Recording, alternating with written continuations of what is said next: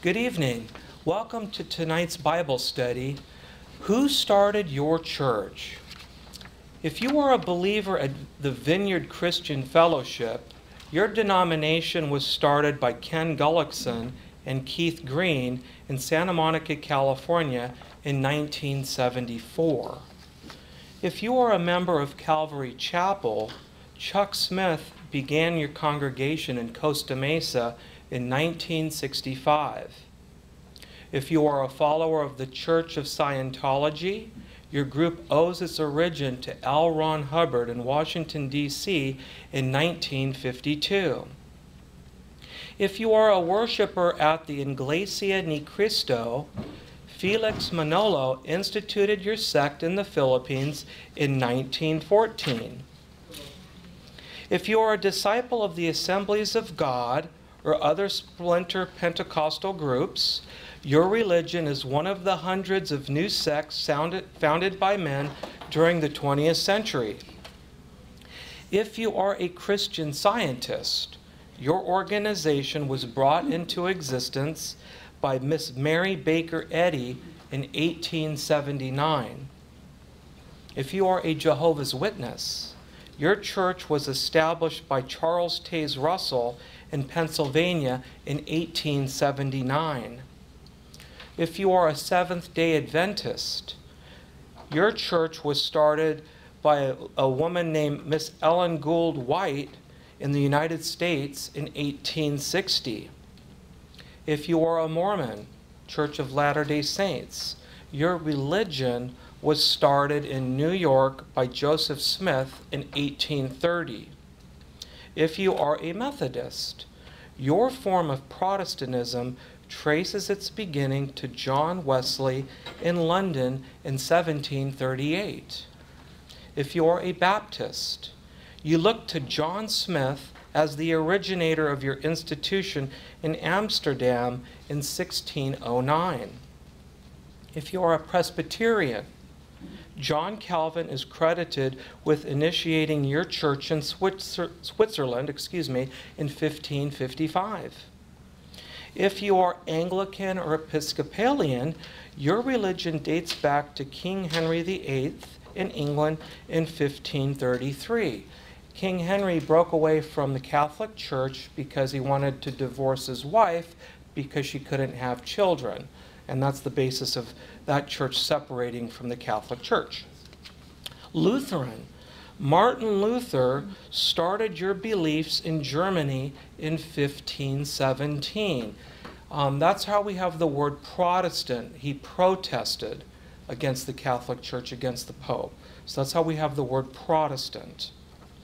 If you are a member of the Orthodox Church, Russian, Eastern, or Greek, your church went into schism in 1054.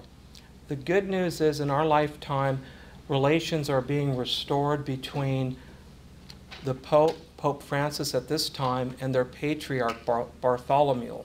And recently, Pope Francis visited the Coptic church in Egypt, which was started by St. Mark, and also these churches are reuniting after being divided for many centuries. The Orthodox, Coptic churches are just about identical with the Catholic Church. We hold the same sacraments and many of the same doctrines. If you are a Roman Catholic, your church was founded in Jerusalem by Jesus Christ himself, who named Peter its first pope. And that happened in 33 AD. And to find where the Catholic Church was started in the Bible, refer to Matthew chapter 16, verse 18, where Jesus says, "Thou art Peter," translated to Kephas in Aramaic, which means rock, "and on this rock I will build my church," singular, "and the gates of hell will not prevail against it. Whatever you bind," speaking to Peter, "is bound on, whatever you bind on earth is bound in heaven. And whatever you loose on earth is loosed in heaven. So Jesus gave the key or keys specifically to Peter to bind and loose. He gave his authority to Peter, who was the first pope. We can historically prove that the Catholic Church is the original church started by Jesus Christ. We just went over the dates of these other churches when they were started. So we know who started these denominations and when. We quote from Matthew chapter 16, verse 18, referring to Peter as the first pope, Bishop of Rome. And what we can do is you can do a Wikipedia search nowadays, and you can actually type in chronology of the popes. And you can see every single pope, starting from Francis, our current pope, who is the 266th Bishop of Rome. And you can trace all the popes prior to him all the way back.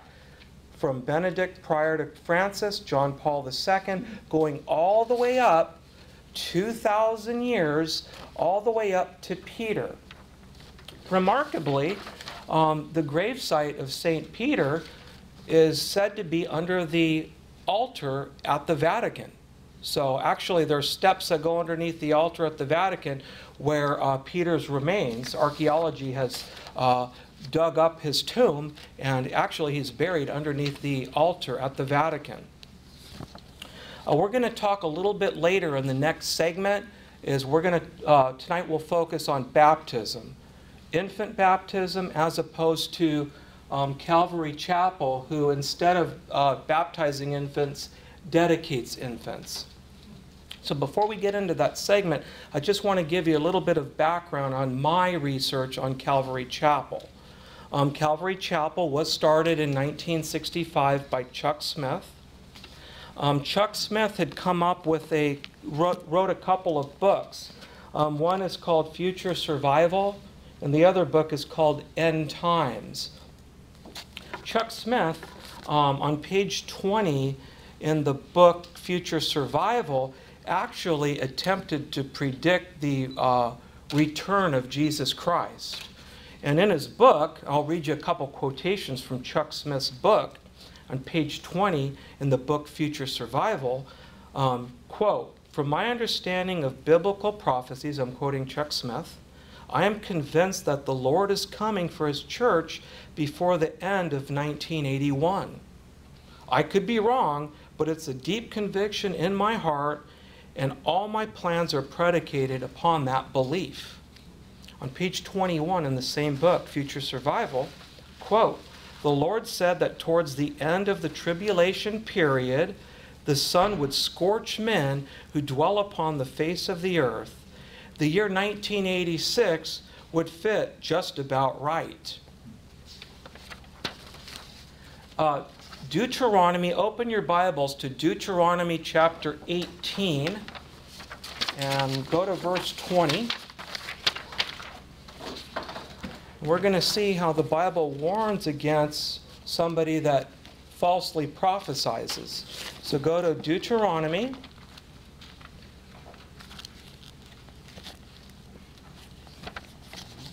chapter 18, and we're going to read from verse 20. Okay, so Deuteronomy chapter 18, verses 20 through 21. Here it is. "But if a prophet presumes to speak in my name an oracle that I have not commanded him to speak, or speaks in the name of other gods, he shall die. If you say to yourselves, 'How can we recognize an oracle which the Lord has spoken?' Know that, even though a prophet speaks in the name of the Lord, if his oracle is not fulfilled or verified, it is an oracle which the Lord did not speak. The prophet has spoken it presumptuously, and you shall have no fear of him." It's an ancient biblical warning about somebody that falsely prophesizes. In Chuck Smith's book, End Times, on page 35, here's another quote from Chuck Smith.